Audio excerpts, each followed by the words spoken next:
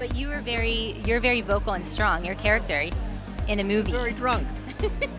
I play my mother, actually. No. Well, I watched a lot of videos of you guys being interviewed, and it looked like there was a lot of camaraderie between everyone. Oh, yeah. And you pulled Barry Bostwick into the movie, right? Oh, well, yeah. Yeah. I mean, I was very much a champion of his. We had worked together. We did a Hallmark. I mean, you know, when you've been in the business as long as I've been in it, you get to know a lot of people. And I love Barry. He's one of the funniest men alive, and we needed that on that shoot. Well, what do you want people to take away from your role in this movie?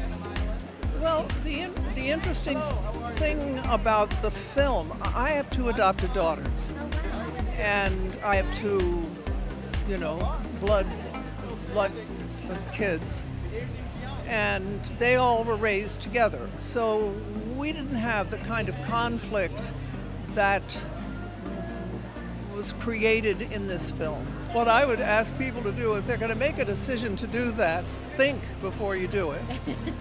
And I mean, it's very serious because of that.